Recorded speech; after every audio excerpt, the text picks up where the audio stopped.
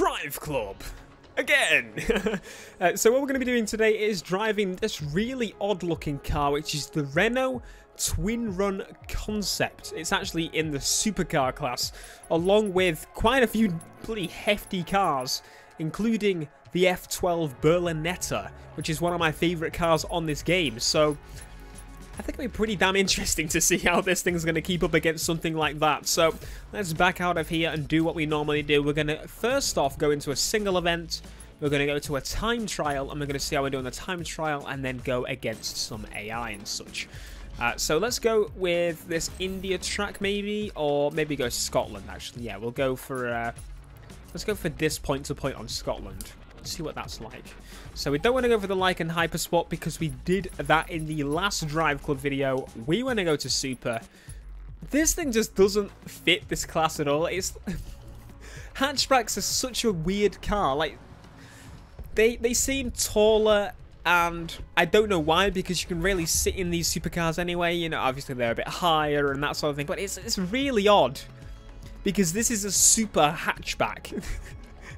We're going to see how we do in the super hatchback anyway. Let's see if she is a peach or a peach of garbage. That was so bad. Somebody literally shoot me for saying that. Oh my god. Holy crap, this thing sounds pretty damn cool for what it is. And it's responsive as well. This is, oh my god, look at that. That is incredible.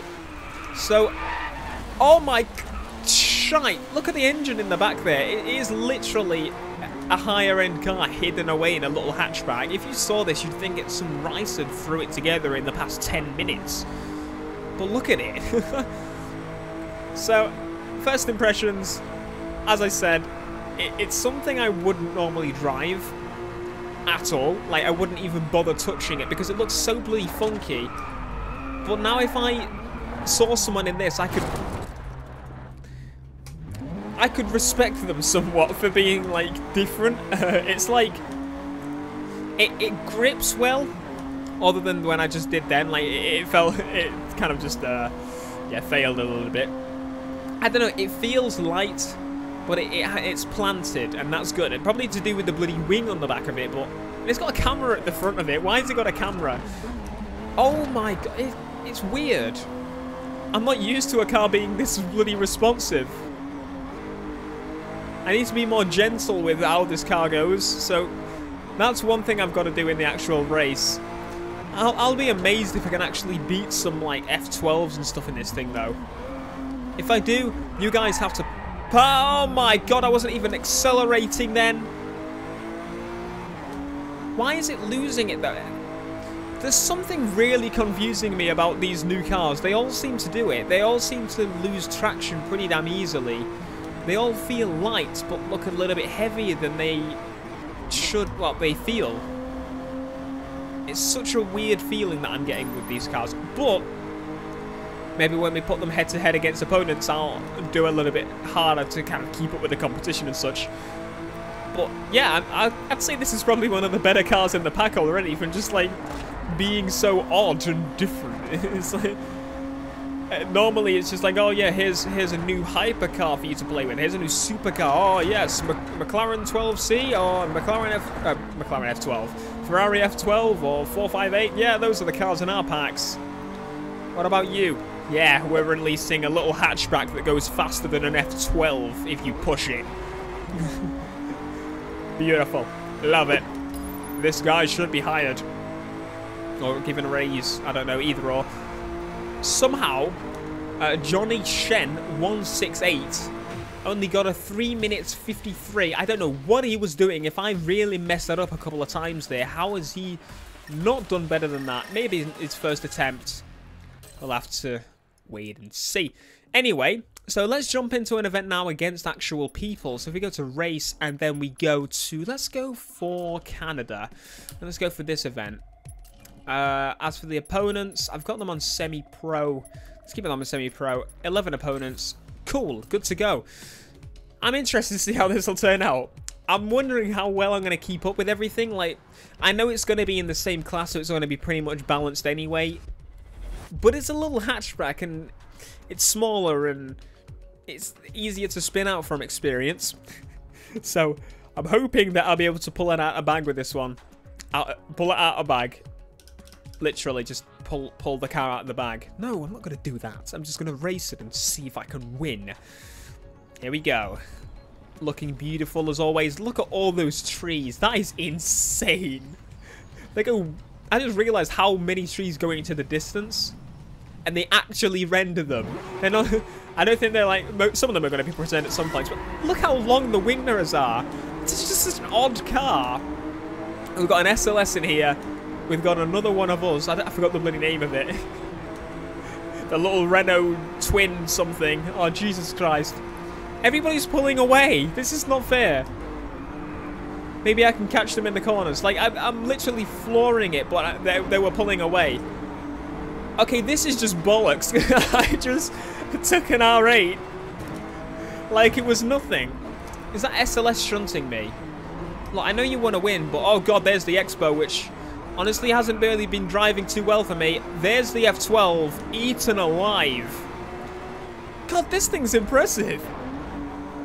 I'm impressed with this car already. I should be able to see with the front because I've got a camera on the front. The camera is pretty much useless to me. It'd be cool if it was a replay camera though. Just, I guess you can actually. Because you could go on the bonnet view and that could probably be technically the bonnet view. I don't want to change gear because we're going to a corner.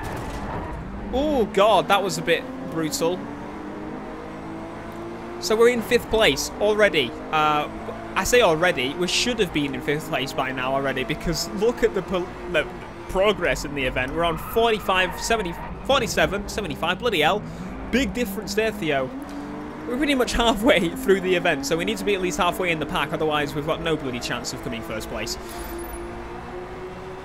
So it seems that I get them on the corners, but on the straights, they've got it.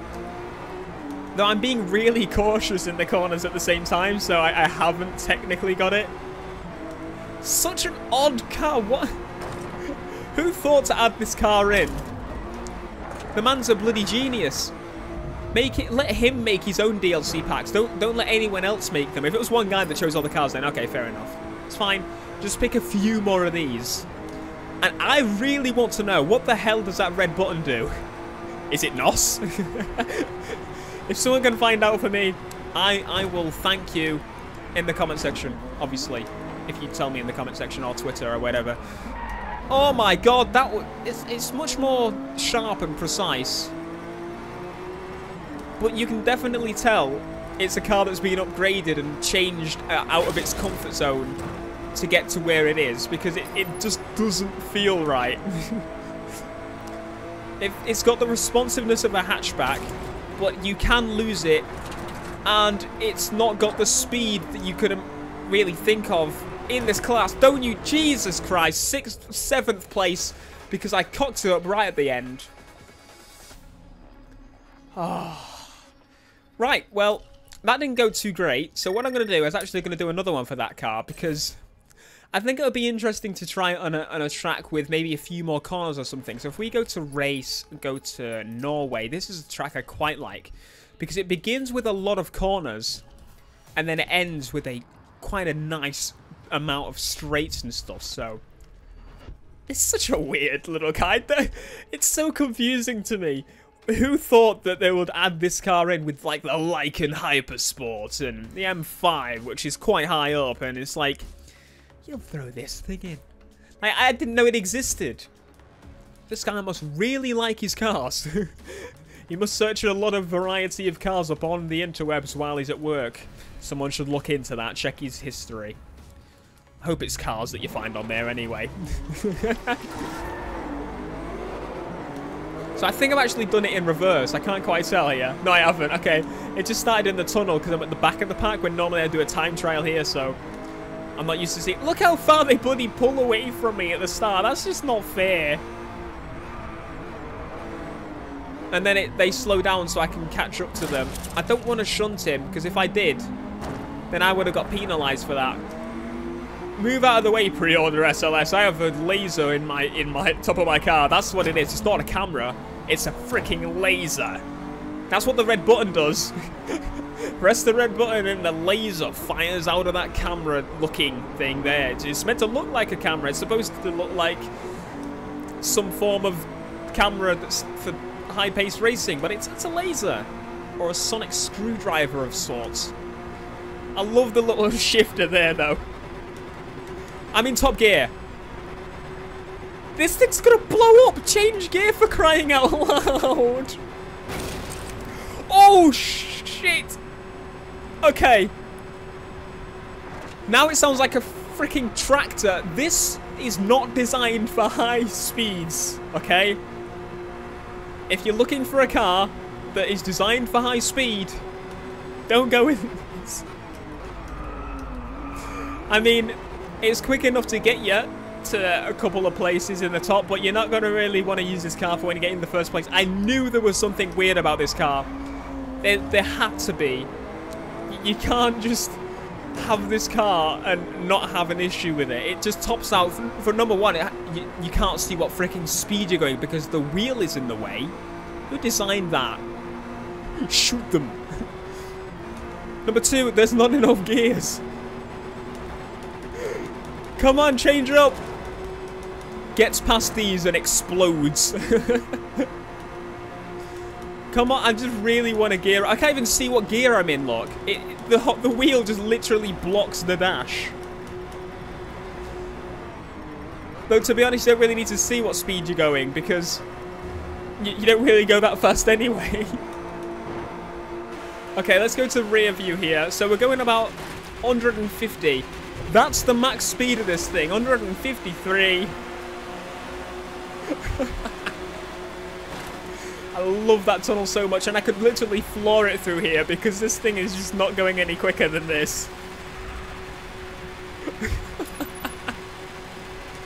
What a bloody little car this is. Can we actually get past this guy? No, we're going to shunt him.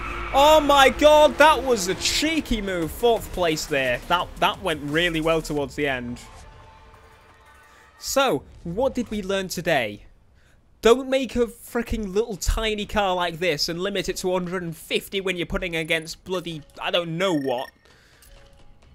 But that was a lot of fun, not gonna lie. So thank you so much for joining us for this video on Drive Club. If you did enjoy, be sure to hit that like button. It does help a damn lot, as you already know. If you stuck around for a while, if you're new here, hit subscribe, and I'll see you next time.